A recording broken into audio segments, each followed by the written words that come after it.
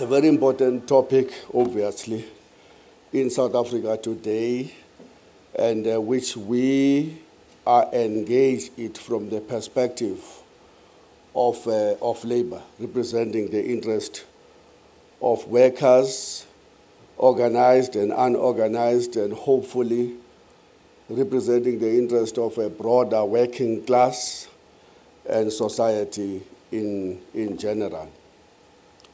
I hope that I'm not going to speak for too long. And the way somebody with that board, I always do 20 minutes. 20 minutes now, okay.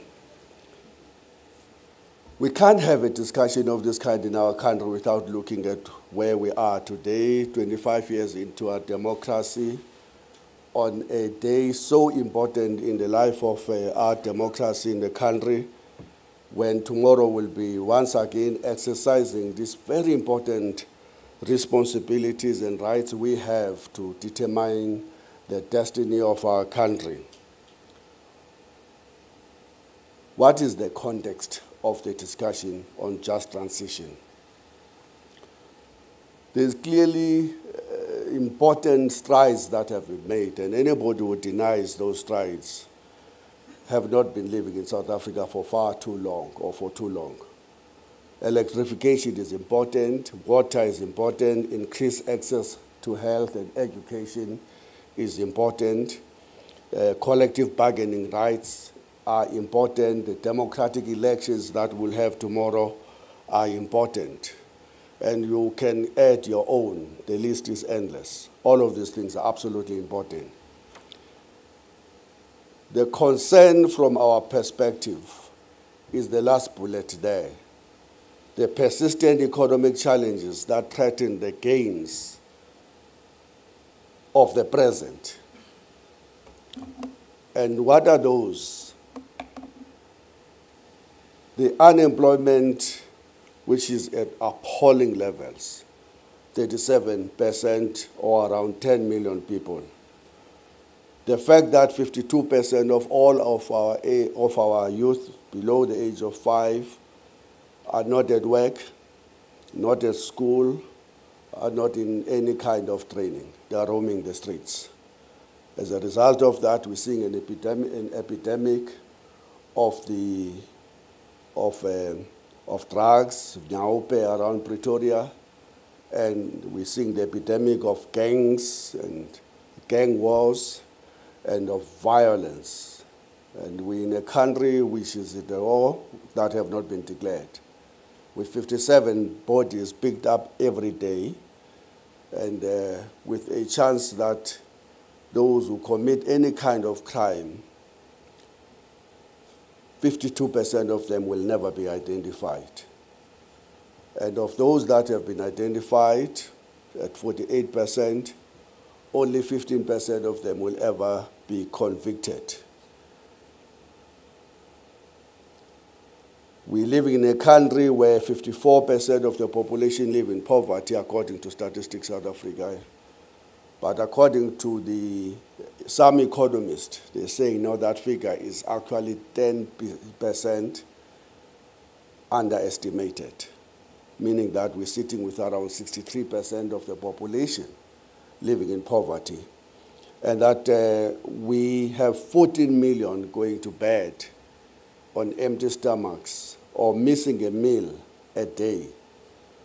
And we're looking at a stagnating economic growth, which is not good news to all of the statistics above.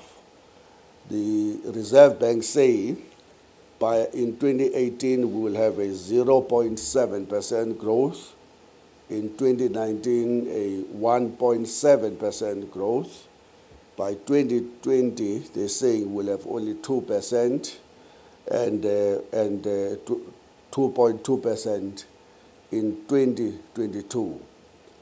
The population is growing around 2% all the time, meaning that every time we grow below 2%, we're not solving the bigger problems, particularly the crisis of poverty and unemployment. And every time we grow just above that, we are not solving the problem either. So we are in a country that is facing extraordinary developmental challenges at this moment. And again, we cannot talk about just transition without looking at this history. That South Africa is a country that is currently deindustrializing and with worsening wages and conditions of work. We're seeing a decline in the manufacturing input from 23% around that figure at the dawn of democracy, now estimated to be around 11 to 12%. We've seen the rise of precarious jobs and destruction of quality, not if, of quality jobs. We're seeing wages of workers that have been kept low, and the median salary as way back as just about a few years ago at around 3,400. Now we have seen the introduction of the national minimum wage that says the wages should be at 3,500 as a minimum if you work 8 hours and if you work for at least 5 to 6 days in a week. We have seen income inequalities breaking all the records of the world. And those inequalities have been a topic in the recent period because the people of Alexander have been on a rise, and they were demanding that they be looked after by the democratic state, and they threatened to walk into something that some of us have warned long time ago.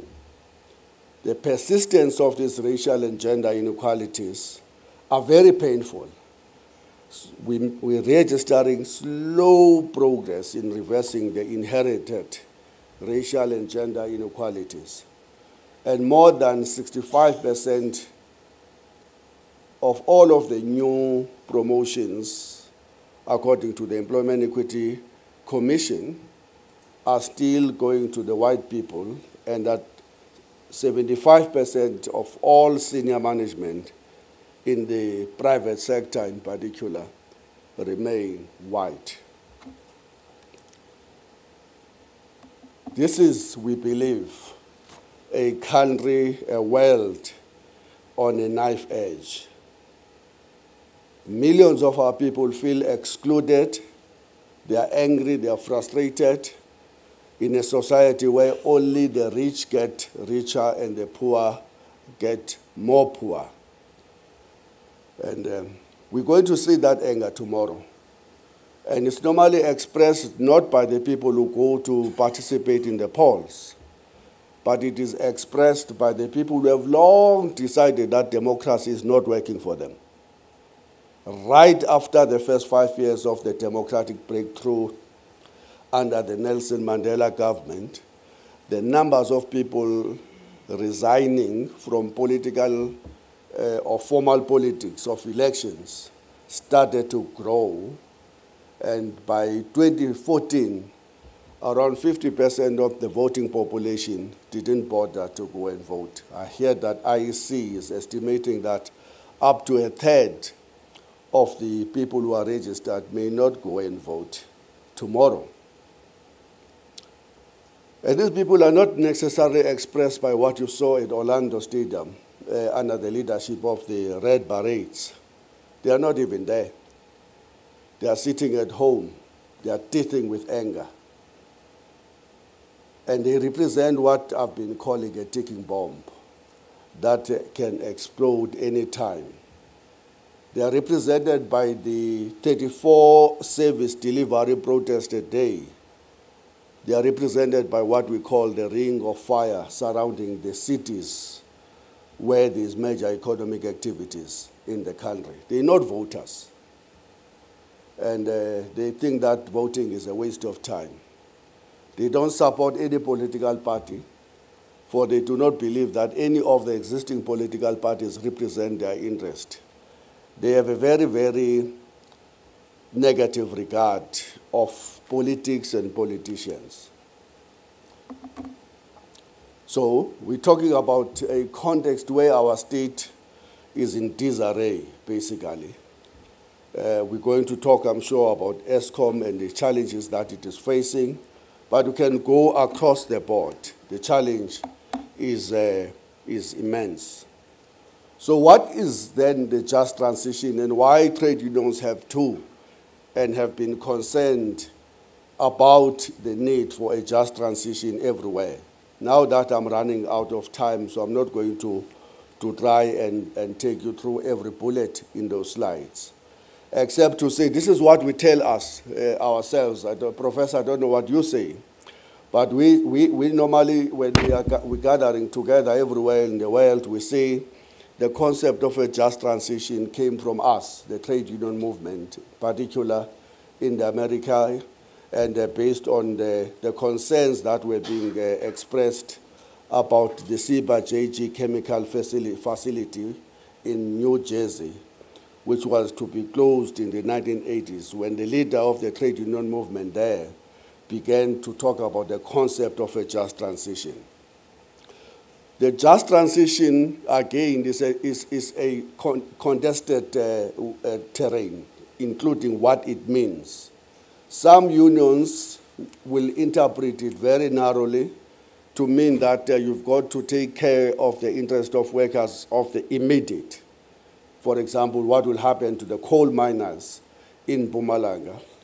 Others from the progressive side believe that just transition should refer to a broader and deeper socio-economic transformation of or the societal shift to a sustainable low-carbon economy or a zero-carbon world over a period of time, not overnight, planned such that its impact, the impact of the shift, is not dramatic and can end up suddenly being the enemy to the workers and the society for which it is supposed to benefit in the long run. So transformation must reflect an appreciation that there will be that deep transformation of the current one, because we have to agree that the current is not sustainable. That's the discussion, in my view. In South Africa, I've not heard a single union that says, look, we don't care what will happen to our environment. I've not heard either NUMSA or NUM or any other union saying that, no, we don't care.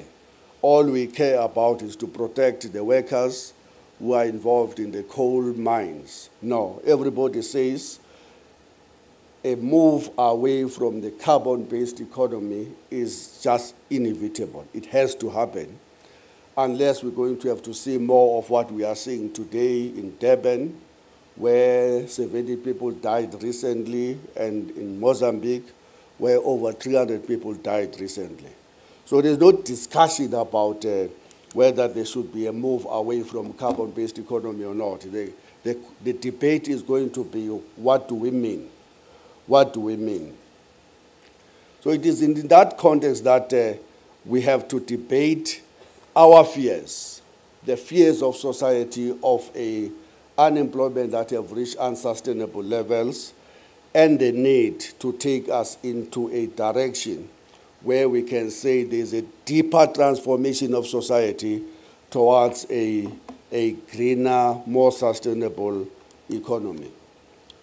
There have to be a discussion, and in South Africa there is no discussion, despite the existence of NEDLAC, and we've been locked out of NEDLAC, and frankly I was just telling a friend outside that we don't feel that we're losing anything. I was speaking to you. We don't feel that we're losing anything because there's no discussion of content there. NEDLAC have become just a space for nice pictures and parading a president, let's talk nice rhetoric, no content, no change of anything. We need a social dialogue, but we need social power, and I want to be frank with you. If the trade union movement will remain fragmented and weak, there's no way that it can influence a discussion that takes into consideration the issues that we have raised. So we have to discuss this in the context, thank you very much, I think I'm wrapping up. We have to discuss that in the context of the reality that energy still remains a source of emissions, and that energy makes the largest contribution to global GHG emissions through the burning of coal, of oil and gas. And everybody knows that. I'm sure gathering here knows that. And that was a slide that I was going to take you through if there was time, just to look at this energy and what is happening to each and every contribution of the aspects of all of the energies. And that one of decarbonization pathways is what we are also looking at in terms of what is the pathways and where we are going to and what we need to do to avoid that 2 degrees global carbon budget of a decarbonization target. Again, I was going to take you through the emissions reduction requirements to remain within that 2 degrees. But the economic impact is what I think we should open a discussion. And I don't want to claim that this is our work as the trade union. We're quoting the econometrics economists who are making these claims. And frankly, these claims keeps us awake at night. I know that some people will say, this is exaggeration, this is not true. But if this was to go anywhere close to the truth, that this is going to what we're going to see going forward, then suddenly the concept of a movement away from the carbon suddenly will become an enemy of workers in Mpumalanga, of workers in the trade union movement, of all workers employed by ESCOM, and eventually of all the poor communities. And the conflicts that the good professor was speaking about will become the major area of discussion instead of this movement away from that. These issues, including who owns from where, who owns these IPPs, and what is the role of local communities? Are they being sidelined as they have been sidelined for over 300 years? Are they going to be just about statistics? Are big issues for the discussion that we should have going forward. If we don't have that discussion about all of those issues, then we're only building a conflict instead of a partnership. Thank you very much.